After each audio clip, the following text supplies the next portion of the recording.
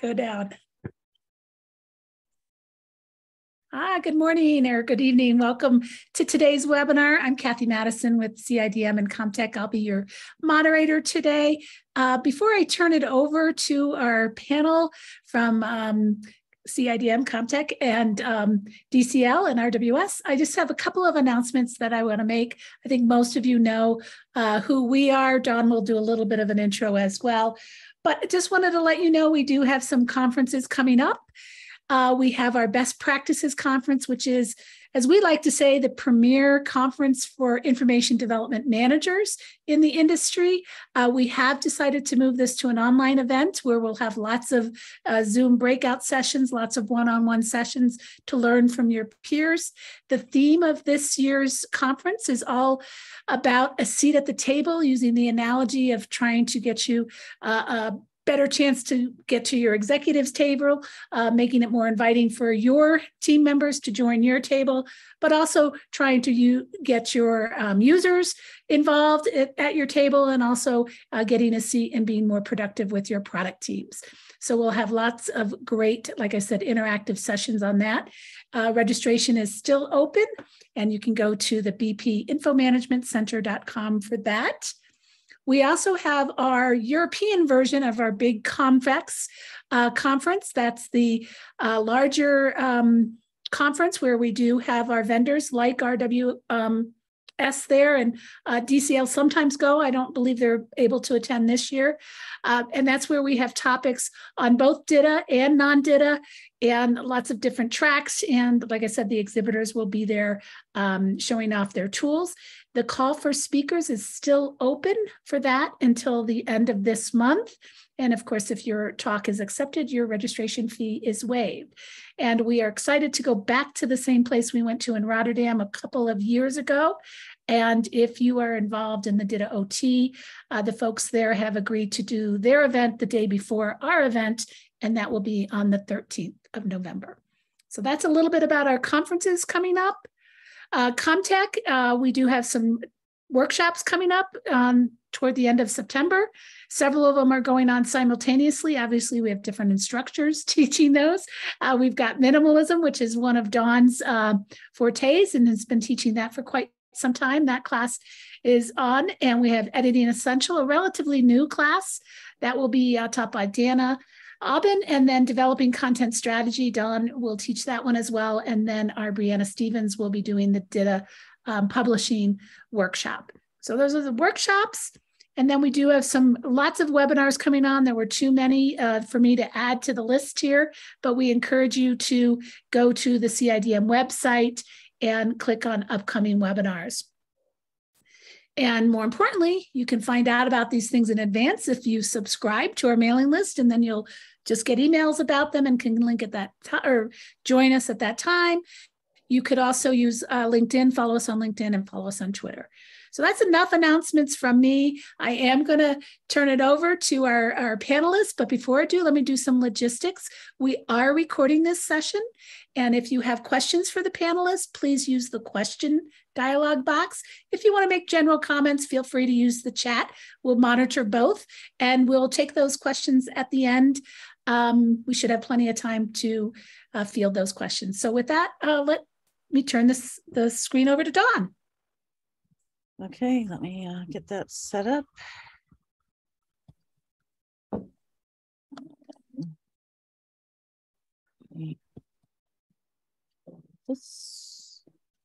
Oops, there we go.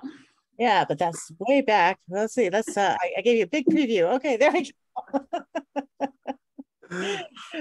All right, so hello everybody. As you know, we are here to talk about the results of our digital transformation survey that we did earlier this year. It was actually done quite a bit earlier. It took us a while to get this webinar set up, but we have all of the data to talk about, and Chip and Mark and I are going to share at least the way we're interpreting the data, but certainly we welcome your chat and questions and so forth if you have any specific questions about how we interpreted data. So just as a quick introduction, I am Dawn Stevens. If you have not met me before, I'm the president of Comtech, the director of CIDM. And we've been doing all sorts of these types of surveys, a lot with Mark and DCL. We're happy to have RWS involved in this particular survey with us this time. And I'll let each of them introduce themselves before we continue. So Mark, you want to go ahead and say hi? Hi, I'm Mark Gross. I'm president of Data Conversion Laboratory. And as Dawn said, we've been working on these surveys for 10 or 12 years. And welcome, Chip, to the party and RWS. I think it's great. We do conversion of documents, so that, as our name implies, and work with all kinds of document analytics and converting documents to data into other formats. And I think this has been a great survey this year, and looking forward to discussing it. All right, Chip. Thank you, Dawn and Mark. It's good morning, good afternoon, everybody. And I really appreciate being here today. And thanks to Comtech and DCL for really driving this. So I'm Chip Gettinger. I work with our customers who are adopting our content solutions at RWS. I really enjoy working with partners on solutions and customers' technical and business requirements, and also really enjoy seeing the insights from this survey and appreciate the time that it took to put these slides together by this team. And so I look forward, Dawn, to our further conversations. All right, well, great. We've already talked through these data together, and I've enjoyed talking to you all, and so hopefully we'll have some good insights here. So to start with, everybody always wants to know who was involved, and so I do have just this first slide to kind of put this in perspective of who contributed, where were they coming from, and so on. And so, yes, even though we are all worldwide companies, and we certainly promoted the survey to all of our different customers and so on, we still see, the vast majority of respondents did come from the US, but you also see that we have representation really from all over the world, from Asia and Europe, and even Africa you see in there. So I think we didn't get any South American, but otherwise, we've got representation from all the continents, but certainly vast majority is coming from the United States. So keep that in mind as we look at the data. And then in terms of industries, largely it's all over the place. People were are representing all sorts of industries. You can see them here on the slides. The majority, or the biggest part, not the majority by any means, but the biggest representation came out of people who classified themselves in the manufacturing area. However, really you see we got a good spread of different industries. In fact, so nice of a spread from the different industries that one of the things we were doing when we analyzed the data was to be able to say, well, is there any particular industry that is further along in their digital transformation, or who have particular trends that might be something that everybody else could anticipate. And really, because of how well diverse everybody was, we couldn't really say, oh yeah, this industry is doing much better than another industry. So if you have any questions about that, we can certainly try to answer some of those, but largely we can't really draw a lot of conclusions from that. But I think it's in a way very good, because we got good representation to really see what's happening across the entire technical communications spectrum, and not limited to a specific industry. So with that, understanding where the context comes from, the first thing that we really want to touch on here is this is the digital transformation survey, and digital transformation is indeed a buzzword, really, in not just the technical communication industry, but really just kind of across companies as a whole. People are talking about, oh, we need to worry about digital transformation. And so as a buzzword, I think that means that a lot of people have different definitions of what exactly that term means. And so we've got here just a few little clips of what some of the definitions were that we had people write in. And you can see it really goes all over the place. We've got some very specific definitions. I think maybe some people might have gone to the web, and because I think we had some word for word definitions of exactly what did it mean. So we had those types of things of just migrating people to some kind of modern presentation of content using digital technologies to better our lives, that type of thing. But I really liked a few of these things specifically, of like the little purple ones, the easier life, right? Of like, oh, digital transformation is going to make life easier for us. We're going to move away from paper. It's innovative, so we had a lot of those types of discussions in there, of just making it easier for the author. So we had that side of things. And then we also had the flip side of it being easier for the users as well, finding better ways to deliver content to the users, what they need, when they need it, and making sure that they get a consistent experience and a consistent message and so on. So both sides of it, really, we saw that representation in that definition. Yeah, I would say, I thought it was interesting that it spanned between the very philosophical kind of things like easier life and some much more technical versions. But I would say that digital transformation has been going on for the last 30, 40, 50 years. And it almost, the definition changes every time time moves along. Right. Mm-hmm. I mean, today it means it means reuse of content and multi-use and all those kind of things. 20 years ago, digital transformations meant just being able to people using the internet and getting stuff out there. So and I dare say in a couple of years it'll be much more focused on artificial intelligence and more automation, things like that. So I think it's a term that's a buzzword, but it changes in time in terms of where we are in our where we are in the way life is. Mm-hmm. And what I see, Mark and Don, with the organizations I work with, the digital transformation is very focused on customer experience. And I love the quote here about modernizing content. And we all have suffered the downsides of bad, poor content on the internet and digital deliveries, applications. And so I feel it's also a business transformation as well as digital. And we also look at more innovative ways of delivering content out. We've all been working with chatbots and others, but we have voice activated systems. So digital transformation means more to me now of how do we precisely provide the content our customers, employees are looking for, or don't even know that they should know, and things like that.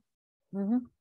Yeah, absolutely. And I appreciate both of what you're saying, the modernization and the digital technologies, absolutely. As technology continues to evolve, this should be a constant thing.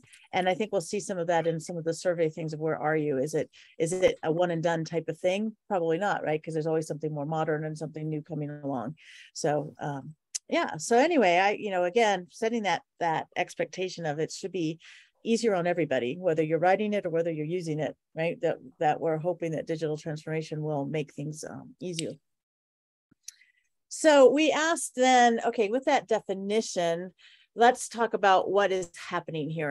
And digital transformation, as I said, spans a lot of the industries, not just within our technical communication that we might focus on primarily in our own companies, but every different organization within a company oftentimes has some kind of an initiative. So we asked, what's happening in your company, in your organization, in terms of digital transformation. And so it was really interesting to me to see that, the largest group here says, yes, we do indeed have a corporate-wide initiative, that someone from up high is saying, digital transformation is important, and everyone within the company should be looking at what they can do to transform their part of the business. So seeing that everybody has a corporate wide, I was glad to see that's still seen, that is seen as a corporate initiative. We see, again, a smaller percentage, but still that, well, we're doing it, but everybody's kind of doing it on their own, right? At least they're working on it, right? And I think it was good to see that of everybody who's responding, you know, there's only a few percentage that says, well, we don't have a strategy at all right now. So. What I found interesting, Dawn, it's great. I agree. Almost half the organizations have corporate-wide initiatives.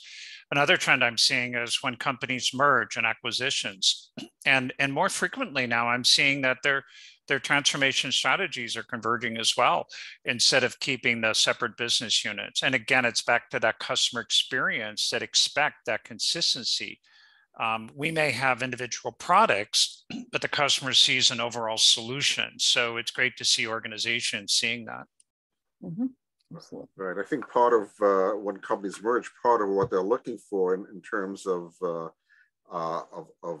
benefit is that they can hook on to whoever has the better initiatives already in place. That's so I think that's a big piece of what happens. And I suspect even the ones where people are saying each business has its own initiatives,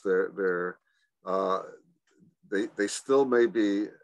I think that corporate-wide initiative might be a larger number because even when people are thinking in terms of their own initiatives, it's probably under a broader umbrella in many cases. So I think there's a big trend in that direction, just from what I've been seeing. Yeah, absolutely. And I would agree that what you alluded to earlier of just each business unit having its own initiative, they might be learning from, you know, which one has the best in a merge situation. You know, I think it's the same thing as that oftentimes maybe it starts as each business unit exploring what can we do from a digital transformation. And then as different organizations are learning and publicizing that out to the rest of the company, then it starts to merge together into a comprehensive initiative for the whole corporation. Right. But over 90% have initiatives, which is a lot more than when we looked at it before COVID. Right. Exactly. Yeah. People are working on it for sure. So then I want you to remember this 47% number, because one of the things that actually worked remarkably well in terms of consistency within data, and I'm always looking at the consistency in data, is we ask who's involved in the transformation. And so you see the same number, 47, 47, 47 in some of these other different types of groups that we had asked about. So they kind of match. Yeah, if it's a corporate-wide initiative, yeah, everybody's involved. We see a higher number in tech hubs because, of course, our survey really went majority to people who are in some kind of communication area. So we would expect that to be a little bit high, that they, you know, maybe there isn't a corporate initiative, but they have their own. Training a little low, the lower, I think that might just be reflective of all organizations don't have training departments, right? So otherwise I would expect to maybe see that 47%, but it was really consistent of, you know, if we have a corporate-wide initiative, we're saying, yep, everybody is indeed involved. It is truly a good corporate-wide initiative. And what I love too, Dawn, that we talked last time was about the governance that goes into supporting this. And kudos to organizations that and innovators on our webinar that think about governance across these systems, because obviously there's silos in organizations, but how do we get that consistency? And digital transformation help provide the infrastructure. Still let marketing do some things perhaps very differently than others, but there's a consistency that customers pick up on that really do benefit the value. Mm-hmm. Absolutely.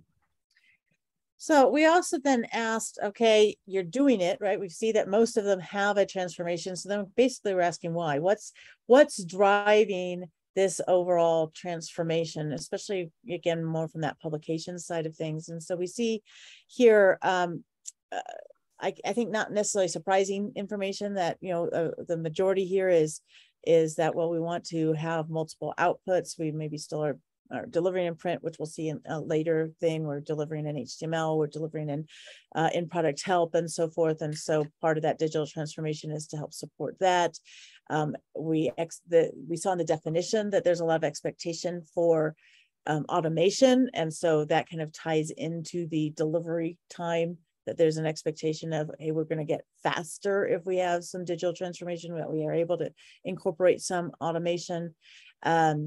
And then there's just the reality of, you know, well, it's time to make a change, and we might as well, you know, change to tools that are going to help us with digital transformation, because we have some aging systems and we know we need to just keep up with the times. And then a couple of smaller things, the translation costs, again, kind of related to even delivery time, that expectation that maybe by having some of these new technologies, we'll be able to take advantage of reuse and things like that, that will drive our translation costs down some. And then what you were talking about earlier, Chip, of just, when companies are merging together, is that, okay, we need to all figure out how to work together better, and that's driving the transformation. Right. So Mark, I know you had mentioned that you thought. Yeah, there were a few things that were a little surprising me, but then I realized that it's really, it's the audience.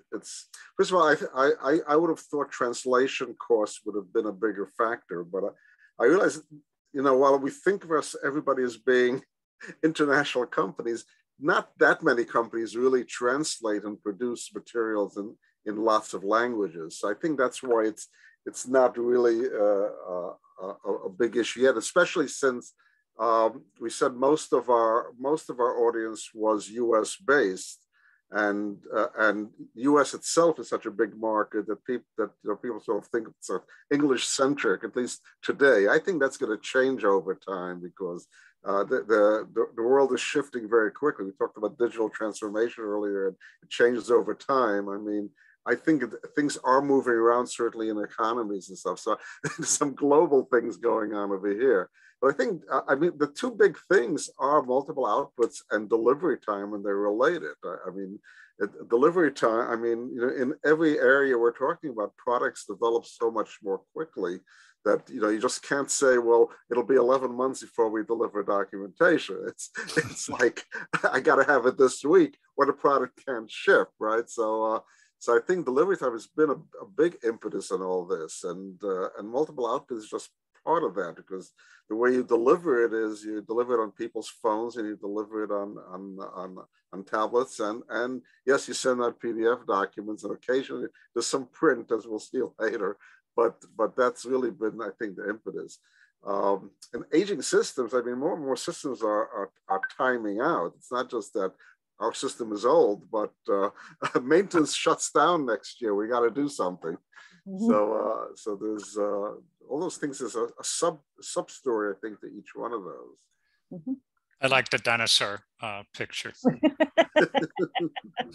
I think we talked in our pre-call that we could have just put our 3 pictures there instead. But all right. So what's driving it? Well, how important is it then?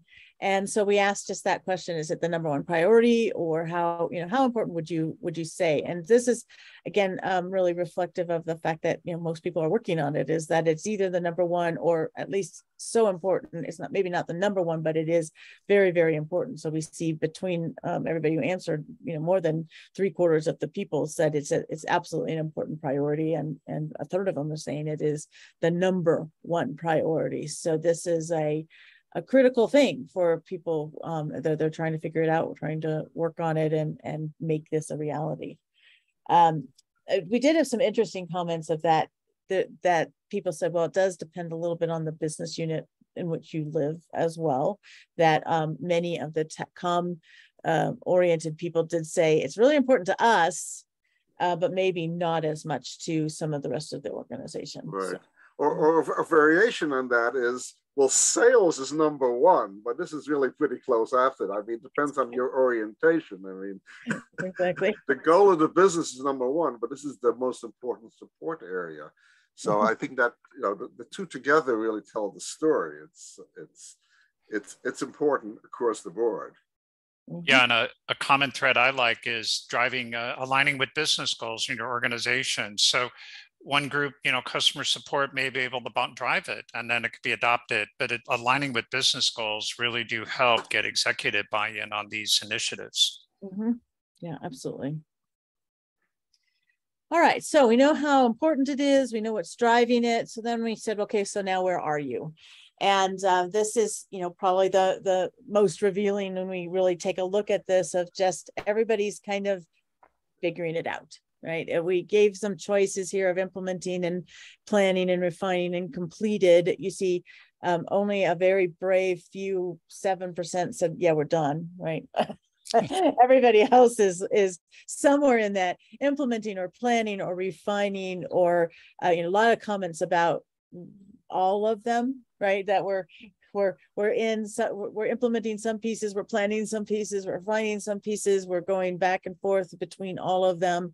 And so really we see pretty much everybody who said, yeah, it's important to us and we're doing something, is really still in the process of doing something, planning it, implementing it, refining it. I think that it's key here that we see only 3.5% have said we haven't started, right? So I think it's remarkable that 7.5% said they're completed, because this is yeah. It almost see. I think we're never done. So I think even here, it depends on where people are and it cycles.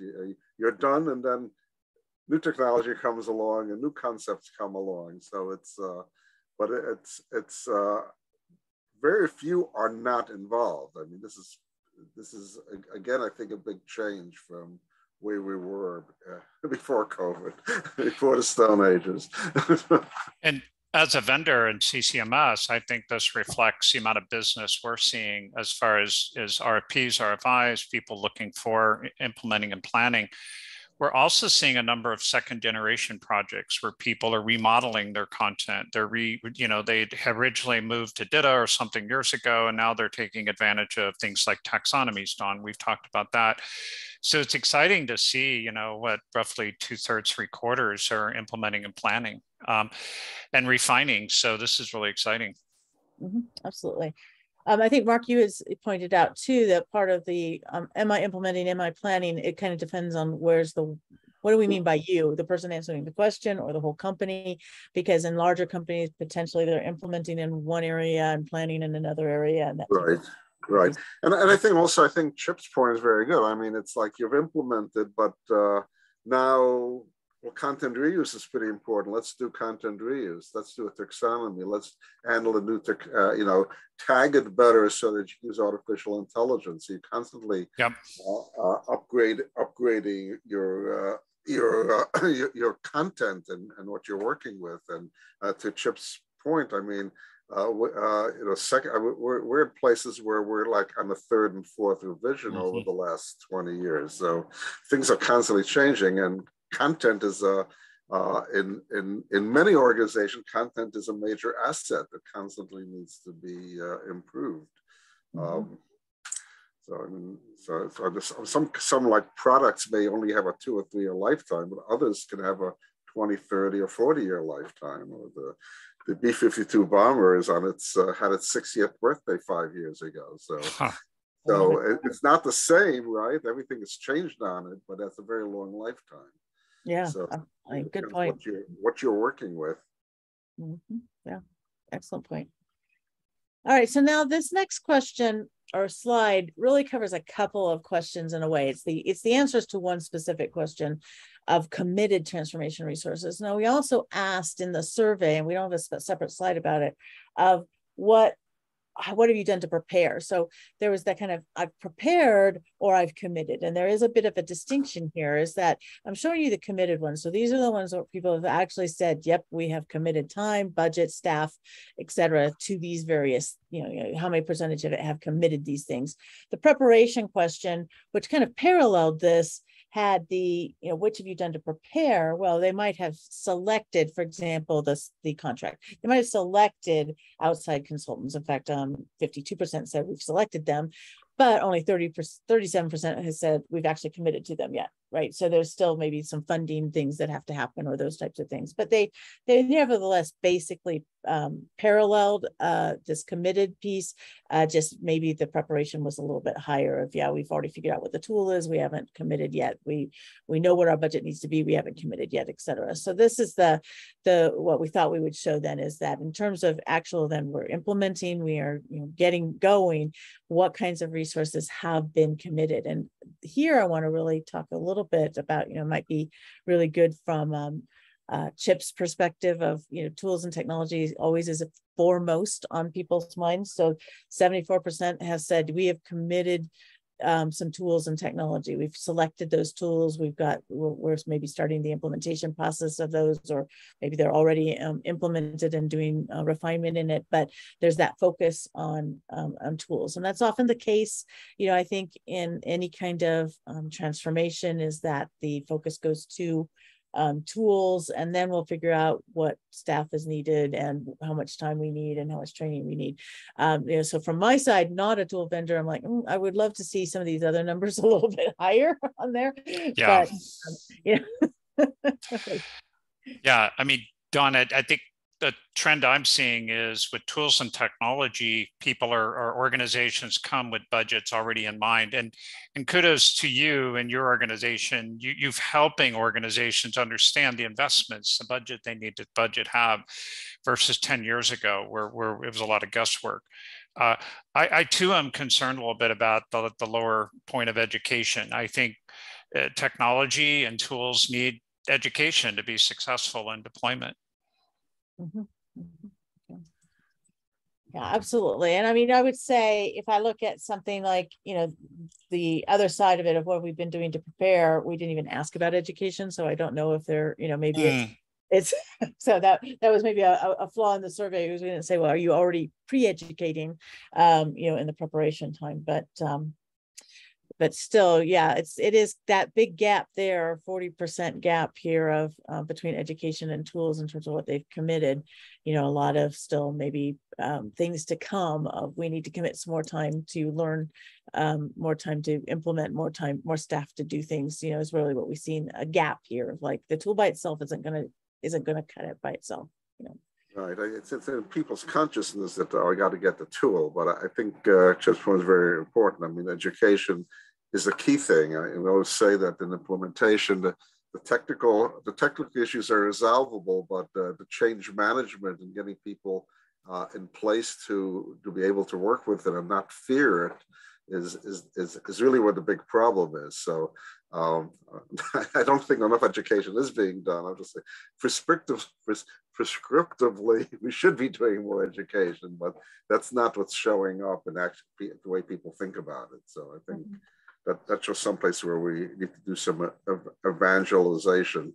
Yeah, and I think you used a key word there is change management, and one of the things that is part of the CIDM's process maturity evaluation is change management of like how well do you plan for and manage change, and I think a lot of that is represented here of part of change management is preparing your staff and getting the budget and setting aside time and all these things that we see as a little bit lower percentage. And so really that change management process to really have success in any kind of strategy, but certainly digital transformation, maybe people need to be looking more at some of their change management process.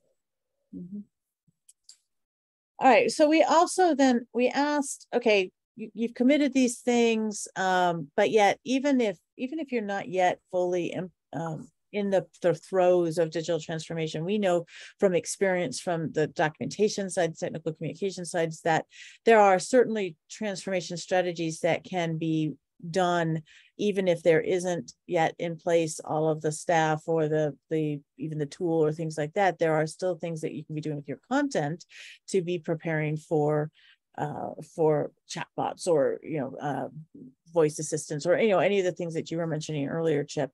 And so we asked some questions of, are you doing these things right now? Are they part of your transformation? Or even those of you who aren't doing transformation, are you doing these? And I thought this was really an encouraging set of data here to see that there's a lot of focus. The majority of people, slight majorities in some cases, are really looking at how are we, at our content strategy side of things. How are we doing our information modeling? What do we currently have? Do we need it? Should it be refactored in any way? Are we being redundant?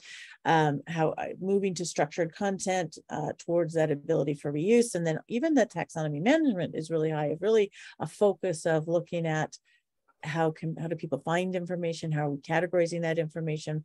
What can we do to make things more accessible? So all of those numbers, really encouraging to, I think, as part of the transformation strategies. The bottom side, the one that really, I guess, would surprise me and concern me when we talk about change management and just this whole idea of new change. We go back to that definition of digital transformation. And so many people put into their definition of digital transformation that we're going to improve the customer experience, right? That we're going to make sure that the customers get what they need when they need it and so forth. And yet we see this much smaller percentage of people saying, oh yeah, we're talking to our users. We're conducting user studies. We're looking at what do they really want from a digital transformation so that we understand how we want to deliver it, what content needs to be delivered and in what format and all those types of things. Really, the way you get that information is talking to your users. So I found this number a little disappointing. I'm amazed, Dawn, too. Because you look at the 60% for taxonomy management, it's really exciting because that can help you align across multiple organizations and in a company. But isn't user studies, user usability a big part of how you build out and use your taxonomy? So yeah, it's interesting. We'll see how that evolves over the next few years. Yeah. It's a, kind of an age-old question that I mean, I encounter all the time, like when I teach minimalism or something like that, which is also a big emphasis on users. And so we talk about, what are you doing? Are you talking to your users? How do you get feedback? And it's this, like I said, I find it an age-old question of many times the technical documentation group says, well, we're not allowed to talk to users, so that might be reflected here is that we don't have that access, that either maybe there's a user group of some kind, some kind of a user interface group or user study group or something that's separate from them that does the studies, and maybe they're getting that data. Maybe the sales people are talking to them, but they don't let you, we don't want you to mess up our relationship. I mean, I've heard these stories. That's what I'm telling you, that well, we don't want them to mess up the relationship we have with our customers. So they own the relationship, the sales team or marketing team owns the relationship, that type of thing. So there's definitely it goes back to the conference that Kathy was talking about, the seat at the table type of thing of how do we get our users at our table, right, is a question that really has become more and more important. And I think this might reflect just the fact that we're not allowed to yet, or, that type of thing. Right, or you're not allowed to, or it's really being done, or you don't really have that. You don't have the access to the users that other people have. So, but you said the salespeople. I mean, it doesn't mean that there's no feedback coming, but on the other hand, there might be more feedback coming. We're saying here. On the other hand, if there's also that the tendency to think of yourself as the expert. Why do I need to ask those questions? What do they know? But you're right. I mean, I think it goes along with some of the other things we said. That it needs some evangelization on. We got to get more feedback from the users. But most of these are, the things are most like technical kind of analysis kind of things, right? Those are the ones that have the really high numbers, and that may be what people are thinking. Mm-hmm. Absolutely. Especially if you're a technologist. Okay, so now we have the first of two kind of eye charts that I'm going to take a little bit of time to really explain what you're seeing here. But we asked a lot of data in our surveys, and believe me, we played with a lot of different ways to present this information. So what I want you to take a look at, this is, we asked what format is your content in? And then we ask questions about, well, what percentage of your content is in each of these formats? So before we worry about the different colors, I just want you to look at the relative curve of this and where things are. They're ordered in terms of most people saying that they had content at some amount in these particular things. So what we see here at the top end is that pretty much everybody, this actually represents a vertical bar, but that's 85% of everybody responded to the surveys said we have at least some content in the Microsoft Office suite, right? So that is still the number one thing of, we have content there in Word, really, or Excel or PowerPoint or something like that. And then it goes down from there with the fewest number of people saying we have some content in S1000D, right? So of all these different things, you can see a variety of different products that we asked about. So you get that idea. It's good that we see HTML is pretty high compared to Office, and even data is pretty high there. So those first 4 or 5 here are, really the indicative of what are most people using. And then we start to get down into smaller numbers. By the time we hit markdown, that's about a 50% people saying that they had some content in markdown. So just look at that trend to just see, we've, the most popular products just in general. Now the colored bars in these are saying, well, how much of our content is in there? So it's still a little surprising to me, maybe concerning to me, but that that blue box, which is 100% of our content, is in this particular format. You can see that size of that box in Office. Now, remember, that's not exclusive to everything else. So it could be in Office and it could be in HTML. That 100% of our content we've duplicated in multiple formats. So so do keep that in mind as well. But 100% of content still in Office, like, why are we maintaining that? Kind of surprises me. But again, lots of different industries and a lot of different types of content that were covered here. So it probably does make sense for some. But we see that the biggest blue bar, or blue percentage there, is HTML. So that kind of reflects our digital transformation side of things. We're getting things onto websites, right? And they're not just being printed or things like that. We're putting it into HTML so people can access it that way. The biggest green bar in Creative Suite, that means, less than 25% of our content is in there. That makes sense. What's in Creative Suite? That's the, that's your Photoshop or that type of thing, potentially. So you've got a lot of that where a portion of our content, our images and so forth, would be being developed there, but certainly not all of the content. I was surprised by video. That video is number 4 here in terms of just overall popularity, that a lot of people have it. Certainly it has that high green bar of like, most of our content is not here, but we do have some content in video. And Mark knows, certainly from our previous surveys year over year, there's always been this, we think we're going to, we know we need to do more video. We're going to do more video. And so this is potentially reflective of people are actually are doing that now, getting some of the content into video. Yeah. I think this is a lot more than we've had in the past. I think the question is a little bit different, but this is significant. I think. Yeah, absolutely. And then DITA is also an interesting one in terms of just kind of its proportions. If since we all are very interested in the DITA side of things, is that if you're in DITA, you're pretty much committed to it, right? That more than half of the people who said they're in DITA have more than half their content in it, right? So it is something that if that's the choice you've made, we're doing a lot of DITA content there. And even if you looked at structured authoring, if you think about that, of like, well, we have DITA and we have XML that's not DITA, and we have FrameMaker that's structured, and we have S1000D, and we have DocBook in there, and we scheme in there, right? So there's a lot of just XML based things that, whether it's DITA or some other XML structured content, we see a lot of representation for structured content. Any other comments from you guys on that? I'm just amazed that SGML and S1000D are both still very significant in what we were looking at. SGML because there's still so much of it out there, and I think that's a legacy from what I was saying before. Right. Just, especially in, I guess in the defense world and stuff, that's still out there. That was that preceded most of this other stuff. And then S1000D is has become such a large proportion, and it makes sense because we're doing several large projects now in S1000D, where 5 years ago it was very rare for people to actually be doing lots of stuff. So I'm a little surprised at that. And Office is overwhelming, which is not a surprise, but it's it's the 100% number is sort of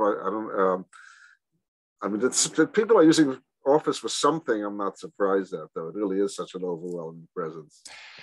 I think this represents the challenges many of us have in digital adoption, and digital strategies, because you have so many sources of content, and anyways, it's worthy of a deeper conversation. If you have to support multiple formats for your customer experience, how do you get that consistency? So it has some challenges. Absolutely. which is really why we asked the question, is just to understand what, from that digital transformation, where are we at? And just for everybody's reference, that in those end ones, HTML, S1000D, those represent about 34% of respondents said they had some content in, at some level in those things. So it is a pretty significant, heavy percentage. Yeah, exactly. All right, so we asked that this was the tools of basically your authoring tool. What are you really working in? And then we also asked about storage, right? Which is, how are we managing that content with the expectation of, I would expect going into it that we would have some kind of central repository where all this information is being stored and so on. What we see is sort of that, right? We have 47% roughly either in a component content management system or a content management system, one or the other, but that there is some kind of central place where our content's being stored in a management system. And then we have, the file systems at a smaller percentage of use. Fortunately, I was really happy with just the 2% where they said we're storing our files on our personal computer, right? So we're beyond that, but that we do have, most people are saying, we've got a lot of content, we need a way to manage it. And so we're going to have a formal content management or component content management system in use. But what I will say is that we asked the question primary, right? So that we could divide this out by 100 and show kind of the piece of the pie. So we insisted on telling us what the primary way was. And what we ended up with was an awful lot of write-ins saying it was hard to choose a primary, that we manage our content in a variety of different ways. So even though I want to interpret this data as saying, oh, look, everybody's got centralized sets of content, we had an awful lot of write-ins saying, well, yeah, we have a component content management system, but not everything's in there, right? we still have some files elsewhere. And Don, this is reflected in RWS's business. We're seeing a lot of system integration across systems now required. So it's not unusual for us to have to integrate with a DAM or integrate with Git or other systems. It's very common today. In fact, we've come up with a connector framework to be able to handle that. So it's interesting. Mm-hmm. Mm-hmm. Yeah, I've had definitely the clients who have said, our content's all over the place. Can you help us just get it collected into a single place? And, as part of the overall setting the stage, for a digital transformation as well, we need to know what all our assets are that need to be transformed, and because they're all over the place, right? So, yeah. I think it's certainly another one of those things, just like you were talking about on the previous slide of here's all our source formats, which may indeed actually impact where you're storing your content, of course, right? Markdown might oftentimes be in Git or, that type of thing. Data might be in a CCMS, et cetera. That it just those going hand in hand of here's our challenge from a digital transformation perspective. Right. But I think it's encouraging that many people are in the CCMS already. So it is.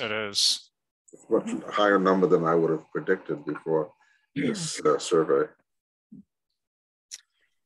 right, so both of these last two slides had to do with tools. So then we had to ask the inevitable question, which was, all right, are you planning on changing? So here are the tools you said you were using. Do you plan to change them? And you can see, a majority here, a slight majority. So there is a third of the people saying, no, we got our tools, we're good, right? But we have more than 50% saying, yep, we intend to change them. We didn't ask when, we didn't ask what kind, all of those, we just were like, curious to say, are you planning on changing your authoring tool or your content storage management? And actually, this was in the next year. The question was actually, do you plan to change tools in the next year? And so people are actively trying to find the right tools, like we were talking about, earlier with just the committed resources to tools and things like that. Is that right. This is where we start, right? All right. The question was, do you plan to change in the next year? It changes from being just aspirational. It means there is some actual continual flow of things going on. Mm-hmm. Mm-hmm. Yeah. So, a lot of potential work for you, Mark, to help convert that content to an Excel? Oh yeah. Change is a good thing in many ways, and but in general, I mean, I think things do change, and the technology has changed, and but it does take time, even though the next year, it's usually not in the next year. It could take several years. These systems are getting to be more and more complex and need more planning and more analysis and more consulting done. So. Right. All right, so that is all about our authoring. So then our second big eye candy chart here is about, well, how are you delivering it? So we know now you've got all these different formats that you are writing in. How are you delivering it? Again, with those same kinds of percentages. So we're looking at this number close to the other one. This is 78%. So 78% of everybody responded said, yes, we are still printing something, some amount of our content we are delivering in print. And then it goes down from here. Voice enabled is, let me check that number, surprisingly 36%. So down here with still a pretty high percentage of some of the newer things, the voice enabled and the VR and AR types of things are still representative of more than a third of the people said, yeah, we got something in it. And in fact, even here, like voice enabled, that's a small green amount. They've got at least 25 to 50, or even it looks like the majority of them are saying 50 to 75% of our content is delivered as voice enabled in some manner. So that's, of those 30, 50% of those 30%, or 36%. But anyway, the other thing I wanted to point out that I thought was really surprising again is this video line, right? So print is the number one. Video said 76% of people said we are delivering in video, and in some manner. This blue line is 7%. 7% of the respondents said all of our content is represented in video, as well as potentially other formats, but they, anything that people need is they can get in video, which I thought was quite surprising. Yeah. And it was a higher than things like in-product help and a web portal. Yeah. Right. Yeah. What's exciting to me, Dawn, is you think about video. Earlier, we talked about aligning with business initiatives in your company for digital strategy. And you think mobile apps and web portals and videos are similar kind of deliveries. And we think about the principles of single sourcing content. Perhaps we're seeing now we can deliver out to multiple channels. So it's great for me to see mobile apps to be so high, because that to me is a big business driver in a lot of organizations. And digital strategy, we know, can help make it succeed or fail. But yeah, it's great to see the videos too. That's kind of a nice surprise. Mm-hmm. Mm-hmm. And we see the rise of chatbots there. It's about fifth from the end there, but chatbots, 46% of the people said they've got some content in chatbots. I wonder if the high number for voice enabled has to do with the movement towards accessibility and being able to deliver content in that way. I mean, and it's it's part of that ability to deliver multiple formats. I mean, voice enabled will often mean that your text is being converted into something voice enabled. That technology is being used over there. So I wonder if that might be a big driver over there. Mm-hmm. I'm not sure what it means that QR code is such a. I mean, I guess it means that they'll make it available if you show a QR code, but it's really that really mixes in with other areas, right? I mean. Oh, right. What do you see? When you deliver on a QR code, what are you doing? Are you just calling up a PDF? You could be delivering video, you could be delivering print, you could be delivering in product help, all those things. I saw a cool QR application for a customer of ours. It was and it brought up the installation guide for that particular product when you were and because there were several components and they were able to have a QR code in each of the different pieces. And it worked with an iPad. It was really kind of cool. Mm-hmm. We did look at this because I did say you could answer more than one of these, as 100%, because maybe your content is in multiple formats, you're doing multi-channel publishing and everything. And so we did look at that, and we did see that about a quarter of the people who were answering 100% in things answered 100% in at least 3 formats. So, so that multi-channel publishing is actually an important aspect of the digital transformation and so on, is that we're delivering all of our content that users need in a variety of formats to give them what they need in a format that they like, right, and that they'll use. So I thought that was interesting. All right, let's get off of this one and look at another busy thing, but a little bit more easy to understand. So this represents a couple of questions as well. We asked several questions about what do you know about your users? So what are users asking for? And that's going to be represented here in the blue people column. This is what people said, our customers are asking for this type of deliverable.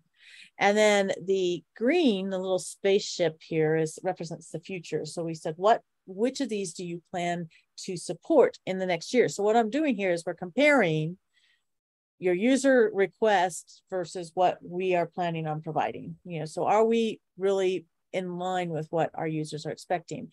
And this is interesting to me, and I think it takes a lot of interpretation. So largely in the first column, at least up until the community line, we see a pretty close match. Our customers are asking for it, we're giving it to them, right? 1% difference here or 3% difference there. Largely not, with the number of people in the survey and everything else, margin of error, I think, that those all are pretty well represented, that, yep, we're doing what our customers are asking. Excellent. Then it's interesting on the right-hand side, and to a certain extent, the community on the bottom here, where we've got a much lower percentage of people saying our customers are asking for this compared to, but we are still giving it to them. Yeah. Okay, only 26% of the people have said, we need ebooks, and 50% of the people said we're going to provide them. And so we see that kind of big disconnect here. Even down in some of the newer technologies, the voice enabled, right? That 34% is what we saw earlier. That many people are trying to do voice, but only 14% of the people said that customers are asking for it. Now, does that mean we're doing too much work, right? Are we doing more than our customers are asking? Or is this if you build it, they will come kind of, situation? Or what? Yeah, go ahead, Mark. I know you have some thoughts. Well, voice may be an exception because, like I said, if it's driven by accessibility, it may be that you're producing it for a much smaller percentage of population, but you have to do it as a public service or as a legal service. But I think that is more effective, like in ebooks, like people are producing ebooks, but maybe people don't really care that much about that. Maybe it's these other formats like mobile apps and web is really what they're looking for. What I'm saying, the ebook is a convenient way to put it out there. We think people will want it. Social media also, there's a big industry push to let's get everything out on social media, but maybe people aren't that involved in social media as the hype would suggest. So I think I think we may be doing too much work. Chatbot, like I said, it needs an interpretation. Chatbots are just not that good today. Yeah. So I would love a good chatbot, but I don't believe they are. So you'll produce it, but I'm not really looking. I haven't found that useful. But if they do become useful and AI gets better, and you have more of your content on it, that'd be great. At midnight, and I'm trying to get information, a chatbot would be terrific. Yeah, absolutely. I think that's a really good point on the chatbot part. Is that they initially they were not all that great, and so that potentially explains that. Yeah, customers are asking for them because they've had some previous experience, whether it was with your chatbot or somebody else's, but they have this thing of like, yeah, chatbots aren't really what I want. And so it takes this persistence. It's actually probably a good number to see that still we're working on it, because eventually, as you say, as AI improves, as we just improve in the way we do that, then that reputation will flip, right? And people will want to have it. And so the fact that we're one, influencing that decision in the first place, but then two, we're prepped for it when that thing does flip, right?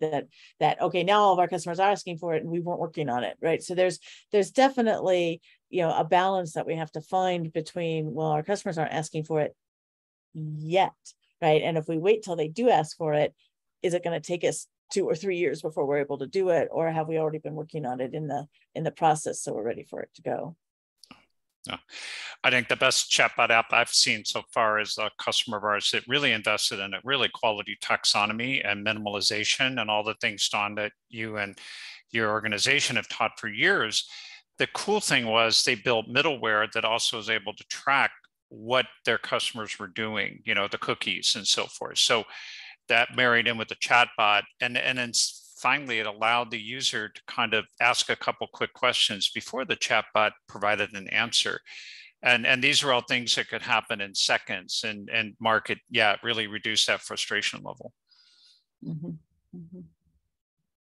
Yeah. So, you know, I guess I would, from this thing, I would say probably these numbers are, at first I look at them and go, oh, we're doing more work than we need to. And yet on the other side, like I said, I think we need to be prepped for it and so forth. So it's probably good to see these numbers of people who are working on things that are maybe not yet in demand, because that's going to be influencing the future, I think. So. All right, so now we have just a couple of slides left that we dug into very specific areas. The first being the web portal. We've heard so many different approaches to delivering information on the web. That, well, we've got proprietary information. We need to protect it in some way, versus the philosophy of, oh, it's part of the sales process, it needs to be available. And so we were kind of curious to see, okay, those of you who are publishing to the web, how are you doing it? Is it open to the public? Is it behind a firewall? And then the second question is it basically customizable? Is it dynamic? Is it responsive to user configurations, that type of thing, or is it just a static site that people can go to? And this was, I don't know. I mean, it explains the fact that I've just heard so many people say, I'm doing it this way or I'm doing it that way, because look at how even this is between the 4 main options of it's open to the public and it's static, it's open to the public, it's dynamic, it's behind a firewall, you know, static and dynamic. Those numbers are so close to each other. Of just, yeah, people are all doing different things, right? I'm amazed how many people still hide things behind the firewall. Many companies see the portals as sales opportunities for people to do research, and we've all heard that on other webinars, that people like to research technical information, and if it's well written and well organized, and it can be a source of great information for people looking to buy products.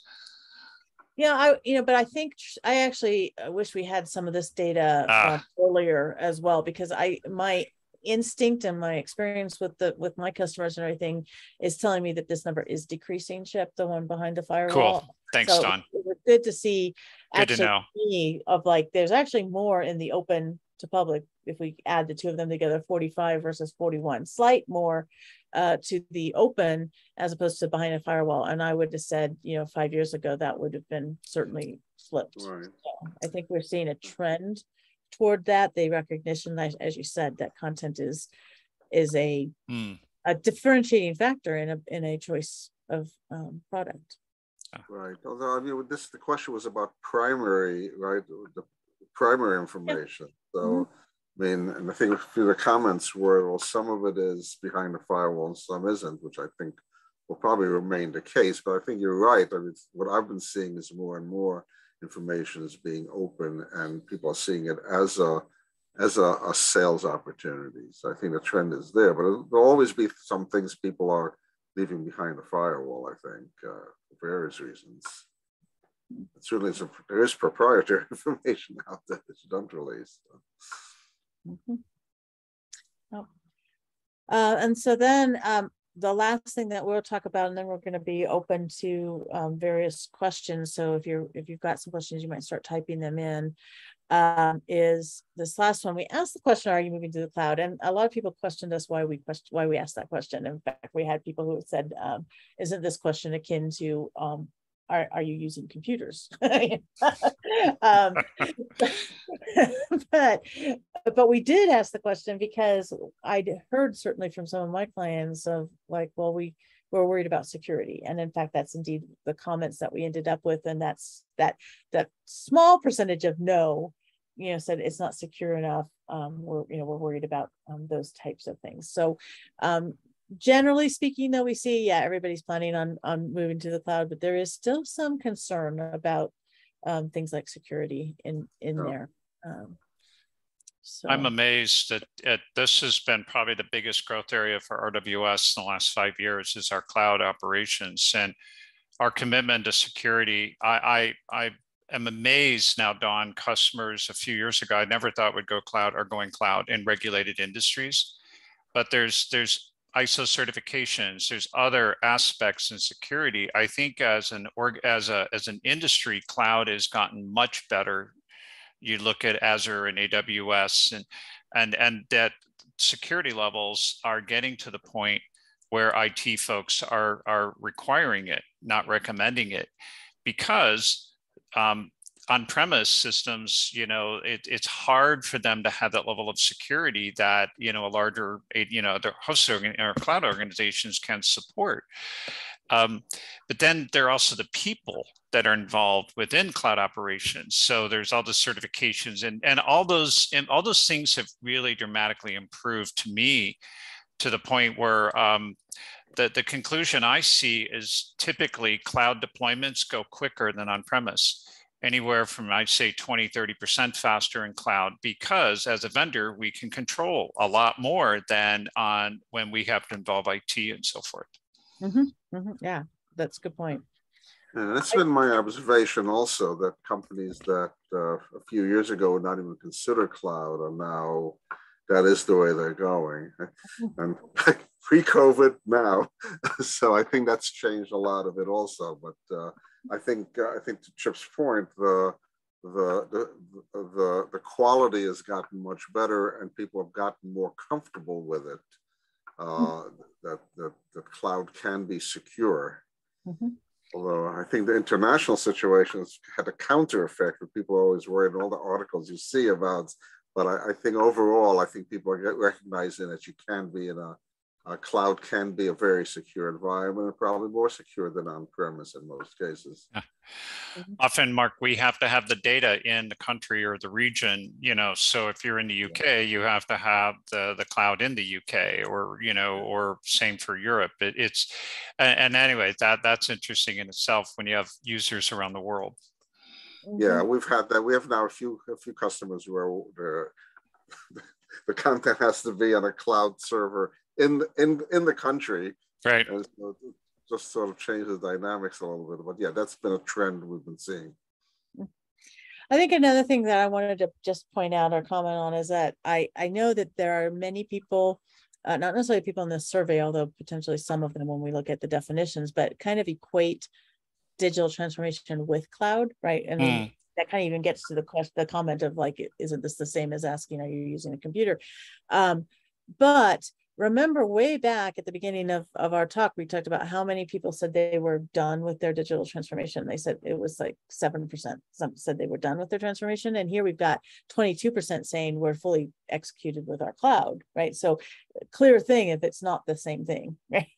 Cloud is not the only part of digital transformation. So I thought that was a good data point to just point out it's not entirely equivalent. If you've gone to the cloud, that doesn't mean you've fully transformed your content.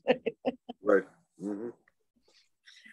Okay, so I've got a couple of summary slides just to kind of talk a little bit about what we saw, and then we'll be taking questions. So our conclusions from all of this is, digital transformation is a concern and it is a focus. It's a high priority within the majority of the companies that we surveyed. And pretty much you're not alone. Pretty much everybody is in this process of, I'm trying to plan it, I'm trying to implement it. Very few have finished. And so, you're going through the same struggles as many, your peers. And so, we certainly can have a lot of room to learn from each other, and, encourage that from the, person who sponsors conferences of, hey, share what you've done. People love to learn from you, and that type of thing. And then there's not a textbook approach, right? People are all over the place. They're doing different things. They're using different tools. They're delivering in different ways. There's not when you've arrived kind of a thing that everybody will go, yeah, if you've done these 5 things or whatever, that you have fully done it. There's not really a common approach, but they're varying widely, and it needs to be what it needs to be for your organization and your users.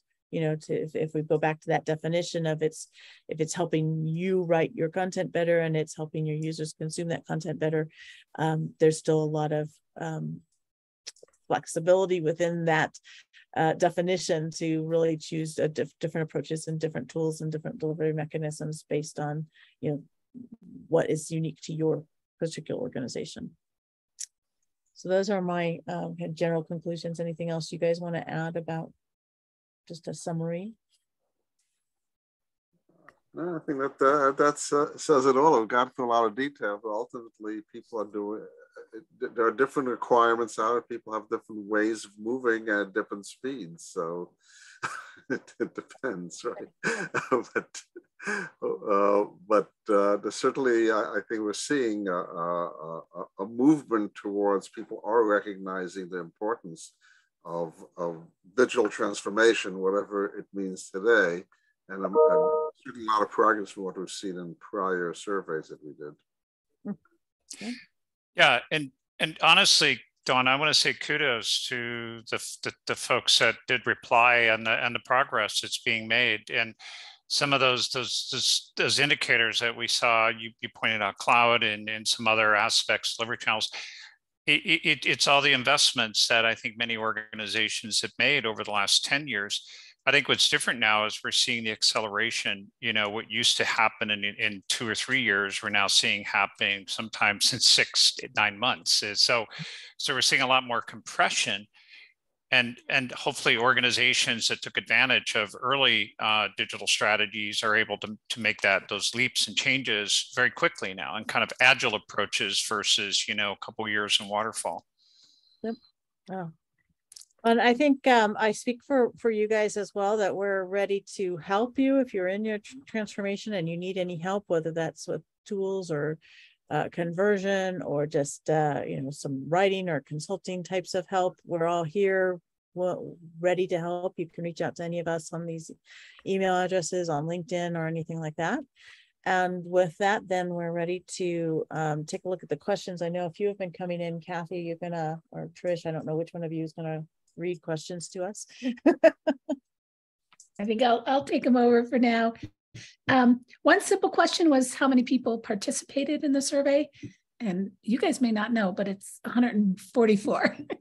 A little lower than in previous years. I think people are a little surveyed out, but it still was a good representative audience that we heard from.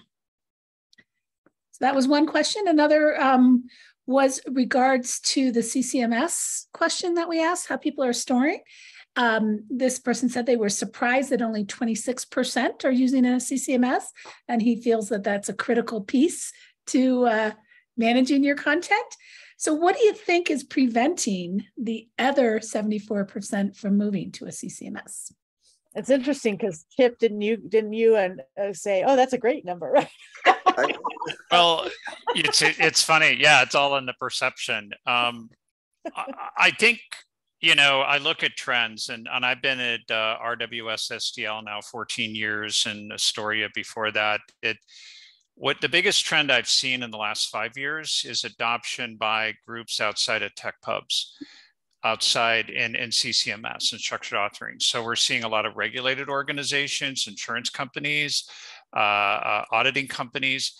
So what does that mean? I think what we're seeing is that perhaps we're not getting the broader kind of industries that we may be having. They're adopting CCMS. The second thing is, I think, Dawn, your group, your team works still with the organization that are working in unstructured content and the change management aspects. I'd love for you to reflect what's happened in change management over the last several years. I mean, we definitely still have quite the influx of people who are still looking to move to structured authoring. So I do think that that number is going to continue to increase, that component content part of it versus the content management system, is that the component part isn't important until you really are in structured authoring and you care about the individual components as much to be able to manage it to the individual pieces. So I think there's still that reflection of, am I in structured authoring? But we saw that, in one of the earlier slides, that people are starting, definitely have structured authoring in their strategies, that there's at least working on it. So I think we'll see that number continue to grow there. I think some of the challenges that people have that we hear are, in particular with the documentation team, that just largely the one that will worry about structured authoring more than anything, than any of the other teams, is just that there's something already in place. There's a content management system in place. There's something that they're basically being told, use what we got. Why should we invest another, few thousand, $100,000 or whatever into a CCMS when we've already got some storage solution? And so that ends up, I think, part of the reason that we see the number maybe being lower is that people at least try for a while to make their current system work, right? Whether that is files or folders or Git or whatever, and they just have to be better about their maybe their management of their files, the manual aspect of it, so that they don't move things. Content management system is going to keep your links intact even if you move your content around, those types of things, but they just don't move them as much. They're more restricted in some of those types of things and try to make it work. Oftentimes we see that we help people who have then gone, well, yeah, that we did that for a while and now it doesn't work and we need to go to a component content management system. So, to answer the question of like what's holding it up, I would say there's definitely that. I see that aspect of, well, try to make it work without one, And I know some organizations that have worked, with just a file system or or maybe even Git for a long time before they ever went, we've just got hundreds of thousands of content assets and we really do need a system that will do things more automated for us. Right. I think it's a number to watch because I think it's an endpoint. It's like if you got people who are in other phases of not having it in place yet, are people who have been, are those people in a survey who said they're working on it. So I think that number will increase over time. I'm seeing more and more at least in this space, more and more of the conversion work we do is going into data, into S1000D, and areas like that will require a CCMS. So I think that's a number just to keep watching. I mean, it's higher than it was a few years ago. Mark. It will be higher or as we go along, as those implementations take place next year and the year after, that number will go up. And I definitely agree with that. We are often contacted by people who know that they want to go to some kind of a system. They want to, get some consulting advice. And, honestly, the number of those projects that we have had has really actually exponentially increased in the last 2 years over previous years. So there are just a lot more people looking at how moving to some kind of a component content management system. What should their requirements be? What, the specifics of moving to data as well and everything else. But still, that whole thing of help us choose a tool.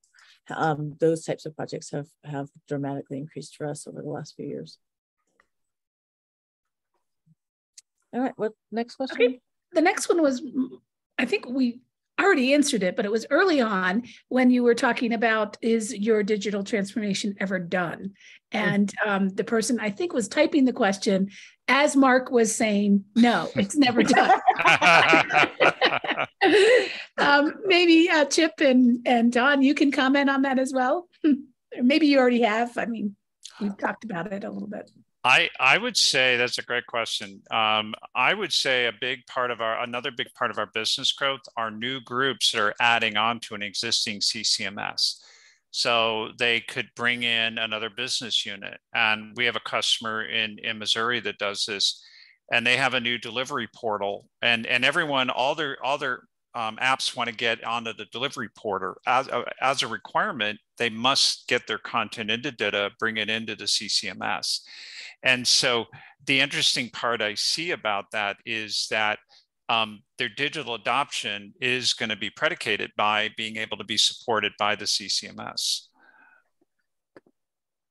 You know, and I guess I would say, when it comes to content, there is no I'm done situation, right? It's that there's always innovation, there's always ways to improve, there's always your users are changing. You know, I teach minimalism, and I talk about the fact that, you know, minimalism is a one-step thing either, because your users are changing. And so we used to have people who, you know, I mean, when I first started my career, every single book I wrote, every single software documentation book that I wrote had a chapter on how to use your mouse, right? You know, because it was new, right? So here's what we mean by a single click and a double click and a right click, and now we've introduced a rollerball mouse, and so now how do you use your rollerball? You know, all of those things were part of the software documentation because the user community didn't know how to use a mouse at first,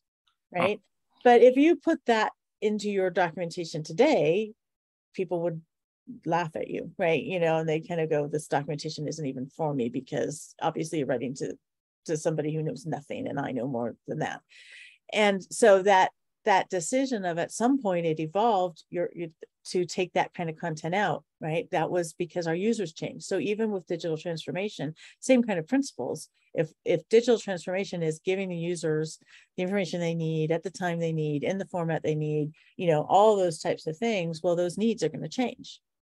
They constantly do, and the expectations constantly change as certain companies innovate, and then everybody goes, oh, well, I wish you were more like this, or something like that. And so I don't see that the digital transformation process will ever end. It's something that you should continually be reevaluating. Are we, you know, not necessarily calling it digital transformation, but it still goes back to, are we giving our users what they need in the form they need when they need it? Yeah.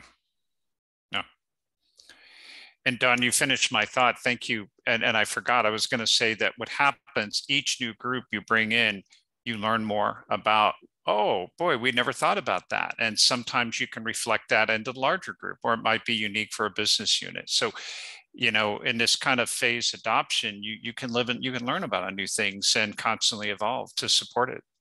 Yep, absolutely. Mark, did you want to add anything more, or you felt you already? No, I think answers we've never changed. I mean, we're never quite done, because all these things we've talked about, you're adding new business units, you're changing your content, and technology is changing, and we don't know what will be available a year from now, and 2 years now, and 5 years from now. Especially in the world of artificial intelligence and that kind of automation, we don't know how quickly that's going to move. And some things will move very quickly, some things will never be there. So it's going to be we're constantly going to be reevaluating, I think. Mm-hmm. Yeah.